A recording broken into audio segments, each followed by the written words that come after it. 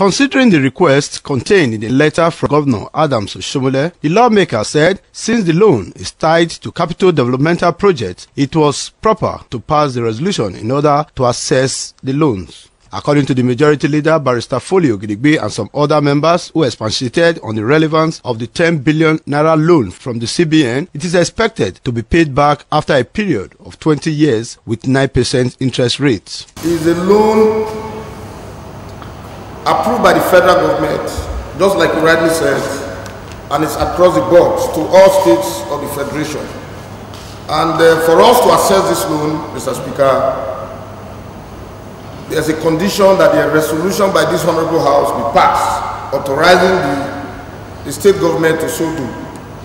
Mr. Speaker, I'm aware that it was because of this loan and part of other money, the coverage governor made a promise that between now and November next year, is going to have 6 billion invested in education in the state. The Speaker, Victor Edoro, said the CBN loan is a welcome development since it was solely for infrastructural development. Flat rate of 10 billion as infrastructural bailout for all the states in the Federation.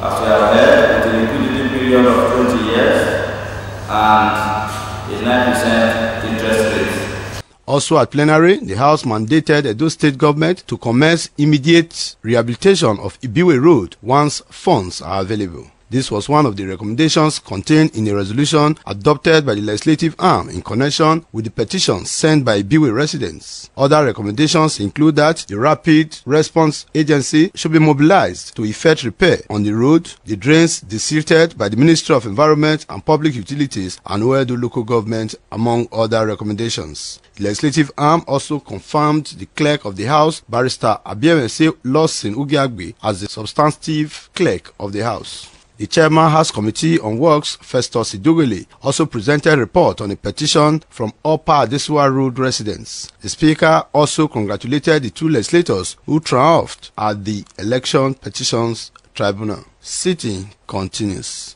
Efosa Wangwe reporting.